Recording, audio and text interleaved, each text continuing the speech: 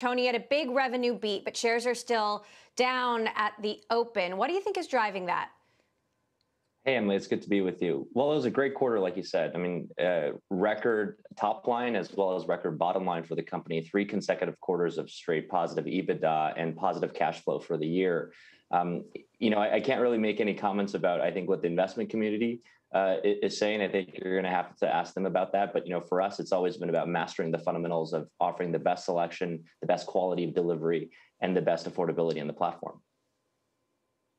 Now, you reported a 227% increase in gross order value, but you're guiding to 28% growth. I guess the big question is, it seems like we're in a perfect environment for food delivery right now. But what happens after this, after vaccines, when we can go back to restaurants and the grocery store more easily? Yeah, I mean, look, I wish that we could be doing this in person right now and that the vaccines were already here, where all of us would be fully vaccinated. And, I think part of what you see in the guidance or reflected in the guidance is a perspective of what might happen, post-pandemic. And for us, really, no one has a crystal ball. Our business had been growing, certainly was growing, even as some of the markets inside the U.S. had been reopening. States like Texas, Georgia, Florida reopened fairly aggressively in the May-June time period of 2020, and our business continued to grow then. But we really don't have any more data than that. And so, for us, it's being prepared for all of the scenarios. But, over the long term, I tend to believe that these habits from consumers are very, very sticky once they become habituated towards convenience. Now, you do own now the majority of the U.S. market, but you've got competitors like Uber Eats, like Grubhub. They are doubling down. What is your path to profitability as you also fend off the competition? Yeah, well, for DoorDash, it's always been a focus on building the best customer across all of our audiences. And if you look at, the performance of the company, I think you saw a lot of, the growth certainly on the top line as we've extended our market leadership. But you also saw a lot of improvements towards the cost structure as really, we've grown our scale. All of our fixed and variable costs as a percentage of our top line have come down. And I think what you're really seeing is the growing capital efficiency in the business as we continue to further invest. So on that note, Alex mentioned she's ordering a lot. I'm ordering a lot. I'm, full disclosure, a big DoorDash customer. Great customer service. If there's something not right, a missing item, something incorrect, you can get a refund or a credit right away. It keeps me coming back, but I wonder, how much is that costing you in terms of leakage? Is that like a big line item? Well, this is, perfecting the service of making sure that we have zero defects is really, what DoorDash is all about. Operating at the lowest level of detail to make sure that every item is accurate, that every delivery is on time, that every item that might be out of stock is actually, given to you with a substitute that is adequate. I mean, those are all the things that we have to get right. And so for us, that is always going to be the perennial challenge. And it's what we focus the company on. And I think it's that maniacal drive of driving down, our defect rates that you're starting to see some of these improvements in our cost structure. And these are all the costs that we bear, on behalf of all of the merchants on the platform, as well as the Dashers.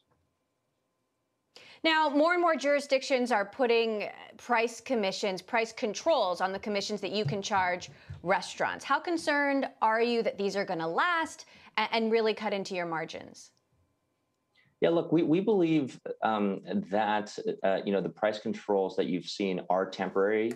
And I mean, candidly, we believe they're bad policy, as they usually achieve the opposite of their intended desire. And in fact, they'll decrease revenues and actually create less earnings opportunities for Dashers. I mean, if you think about the purpose of DoorDash, it is to grow and to transform these brick and mortar businesses so that they can compete. So measuring the profitability that we deliver for the merchants, I mean, that is really our North Star. That's why I'm super proud of the fact that all of the efforts that we took during the pandemic and even currently and beyond have made merchants on DoorDash 8 times more likely to have survived this pandemic than otherwise. And so, we have a set of products, one half of which are our marketplace, in which we're investing billions of dollars for the delivery, billions of dollars towards marketing to bring incremental demand to merchants. And then on the other side, we're giving merchants the tools to build their own digital channels commission-free through DoorDash Drive as well as DoorDash Storefront. Right. Uber is now your biggest competitor by market share. I talked to Dara after their earnings report. They just did that Drizzly acquisition, but he said, we're done with acquisitions. We're doubling down on our organic growth. We're doubling down on grocery. What are going to be your biggest growth drivers of the future? You've got the convenience store vertical, which is sort of a nod to the future. But what's the next chapter? Yeah, if you look at what DoorDash is working on, I mean, we're really working on four things. First is really extending our market leadership in our core category of restaurants, which we believe has massive runway ahead of it.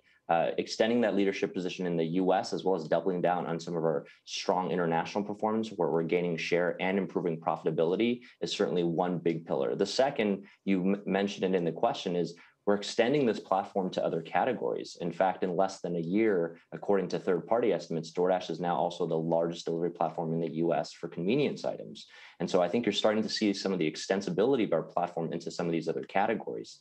Third, we're continuing to invest in products like DoorDash Drive, Storefront, and inventing new products and services so that merchants can have the same digital products to create their digital businesses as we do for our marketplace. And fourth, we're growing our international presence.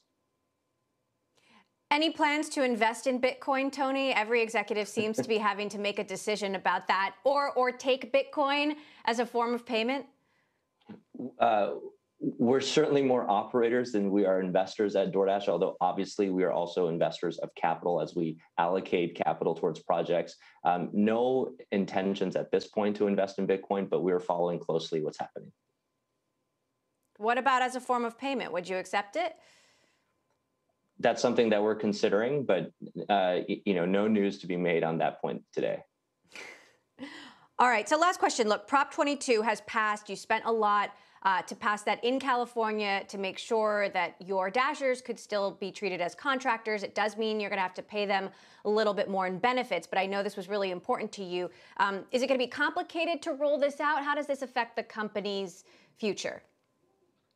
Yeah, we're very excited about Prop 22. I mean, in fact, it's already been rolled out. It was rolled out late Q4 around December, and it's had astounding impact. And it's one of the few policies I've seen where the outcomes actually achieve the intended objectives, which really were to give the Dashers, the workers, the flexibility that they've told us over and again that they prefer, and pair it with protections that we believe they deserve. I mean, we're super thrilled that the voters in California on both sides of the aisle overwhelmingly supported the Dashers in this regard. And so when you look at some of the results, Dasher earnings are up, like you said.